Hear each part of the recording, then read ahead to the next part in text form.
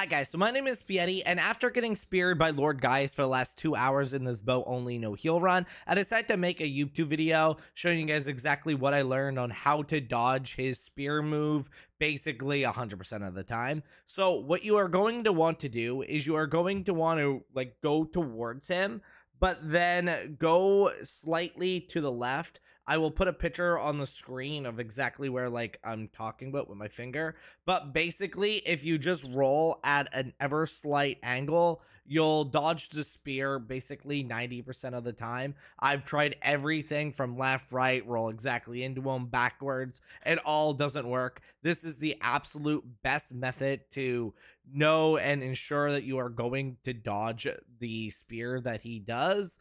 Hope this video helped. I'm going to try to keep it nice and short for you guys, as I'm sure you just want to get back into the action. So thank you for watching, and hopefully you can beat Lord Gaius now. And if you do, make sure to come back to this video and give it a thumbs up.